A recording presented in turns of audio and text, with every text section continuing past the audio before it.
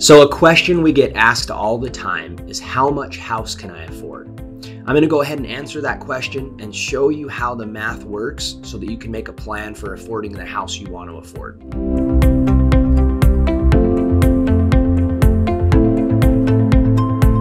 So in mortgage lingo, the affordability is what we call the debt to income. And what the debt to income is it's really looking at your cash flow. It's looking at your gross income before taxes. And then it's looking at the house payment and any other monthly obligations you have on credit, such as an auto loan, car payment, student loans, that kind of thing. And then we look at it as a percentage. So let's run some kind of simple numbers on that. So let's say you've got $5,000 a month in gross income. There's two debt to income ratios that we look at in mortgage. One is the house payment as a percentage of your income, which is called the housing ratio or the front ratio.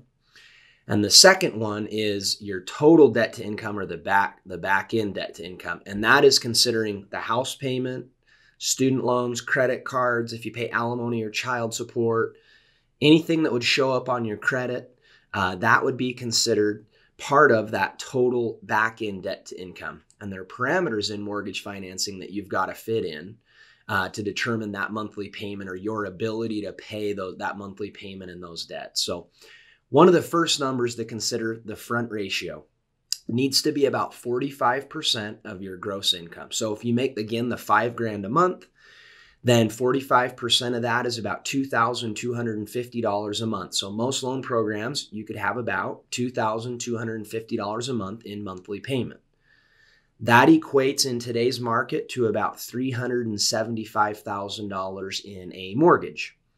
Now, when we're thinking about house payment, it's total payment. So inside of a mortgage, you have property taxes, homeowners insurance, if applicable, mortgage insurance, if applicable, a homeowners association. All that would have to be inside of that $2,250 a month for the total payment.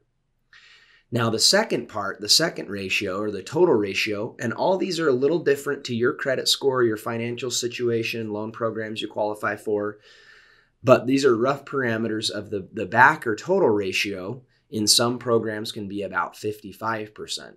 So if you make $5,000 a month, that total ratio is about $2,750, okay? So we've got to fit in the front ratio, the $2,250 house payment or less. And then we've also got to consider that total back ratio. So let's use an example of somebody that has a $500 car payment, $200 in student loan payments, and $100 in credit card minimums, let's say. So that person has $800. Well, if they can be $2,750 in total payment, we subtract the $800 in monthly payments they have. That leaves them about $1,950 in that example that they could have in a house payment. So their front ratio would be more like 40%, but then their back would be about 55%. That would give them about $325,000 in a mortgage.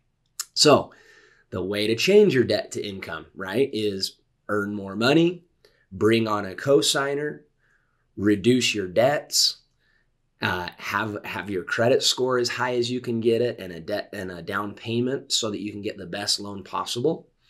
And I know that's a ton of math. I don't want to overwhelm you, but I think that at least gives folks a pretty decent baseline. If you took your income, 45% of that, that's going to be my max house payment.